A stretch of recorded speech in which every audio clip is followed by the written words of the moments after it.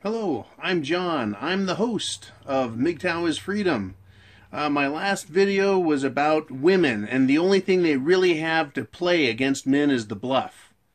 Right? That's the only tool they have. But this video is about how men have morals, and that is how women control men.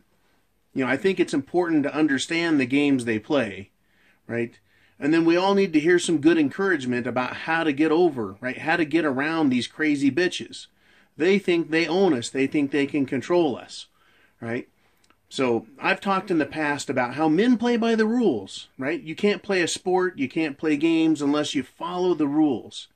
But women, the game they play is a game of no rules, right? They play a social game that they've been trained from their very earliest days, from the time they first started talking, and quite possibly before. But what they do is they play a game of how to break the rules, how to get around the rules, how to get away with violating the rules and stay in the game, right? So when we look at this, when we talk about it as men, and I'm going to ask you your guys' opinions, of course, is it your morals? Is it your virtue as a man, right? Your qualities, the fact that your heart is capable of love, that makes us vulnerable to the control techniques of women. I think what motivates women is that they need what we provide. They truly need what we provide because they can't give it for themselves. And so we look like, a bank with legs. And one of the ways I like to describe it is, imagine this. Imagine if you had a robot. You as a man, you have a robot. It's 8 feet tall. It's twice as powerful as you are, strength-wise. And it's twice as intelligent. So if you were to pose to the robot, you'd say, robot, this is my problem. Over here, I've got this, this, and this, and this. I need a solution. And the robot sits down and strokes its robot chin and scratches its robot head, and then it says, here's the solution, and it tells you the solution. You just benefited from the intellect of the robot. You borrowed its intelligence for your benefit.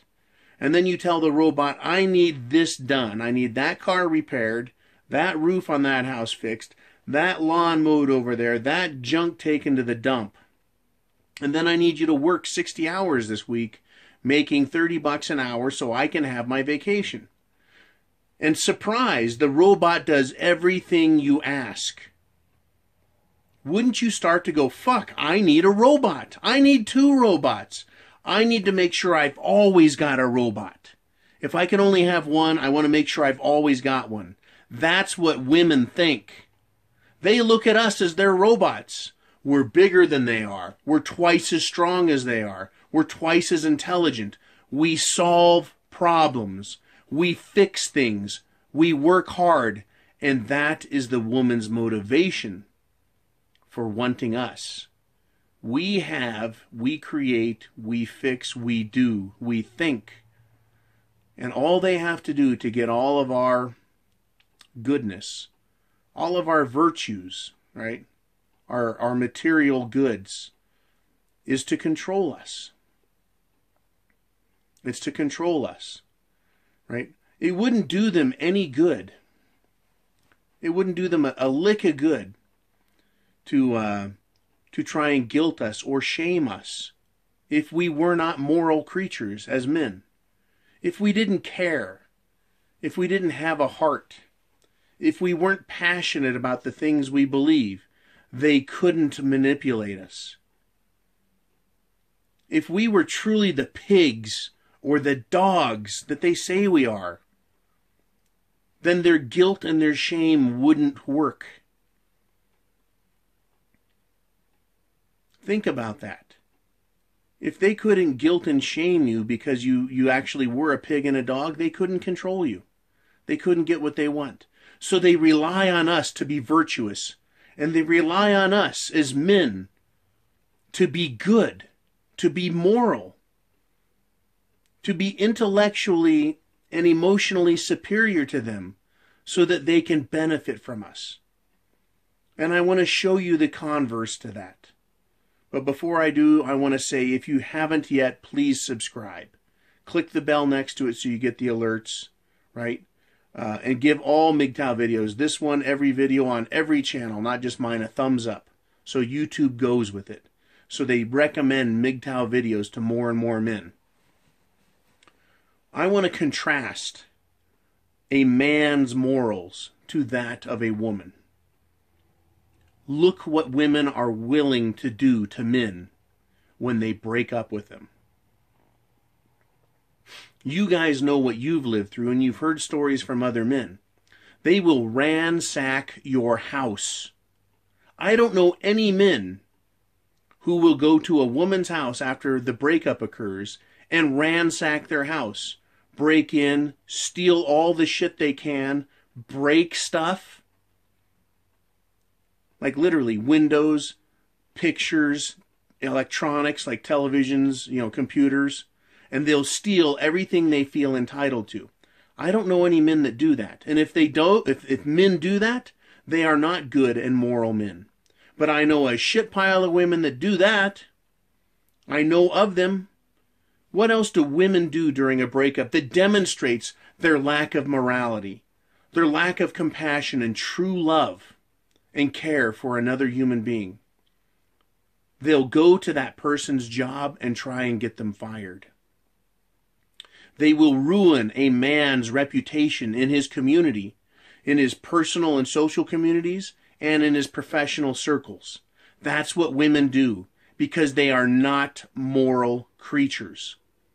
Now, I know there are some women who don't do these things, and that's great. Those are some good fucking girls there, but they are rare and few and far fucking between, because I have yet, right, to hear any woman say, oh, no, women never do that, right? They can't deny it, because it's really common that when you break up with a woman, she attacks you personally. She tries to destroy you, right? And this even occurs when they're the one that break up with you, the guy, because they've monkey branched onto your best friend or your boss or someone who makes more money. And instead of just leaving you behind with a fucking broken heart, they want to trash the shit out of you on the way out the door. Is that a moral person? Is that a person of good character and good quality? No, but that's what most women are. They try and ruin you as a father when they leave you or you leave them. They will destroy you given half a chance if they have the opportunity. That is an example, again, of how women are immoral, how they have no virtue, right? And it's yet another example of, since they don't have that, right, you cannot love someone like that, or they cannot accept your love because they are an unloving, uncaring creature. They are a parasite with a black heart. They are filth intellectually and filth spiritually. And I know these are harsh terms, but when you see a woman destroy a man utterly in court and lie to the police or the sheriff's department about who he is and what he believes and what he thinks and what he's done, when a woman stands in front of a cop after punching herself repeatedly in the face and then says the man did that to her just to punish him, is that a moral human being? The answer is fuck no. But those are clear examples of women, what they do when a relationship doesn't go their way, and how that hurts the man, right? But they rely on his virtue. They rely on your morality as a man to get things done and to fall for their manipulative tricks because you're that robot to them. They look up to you and what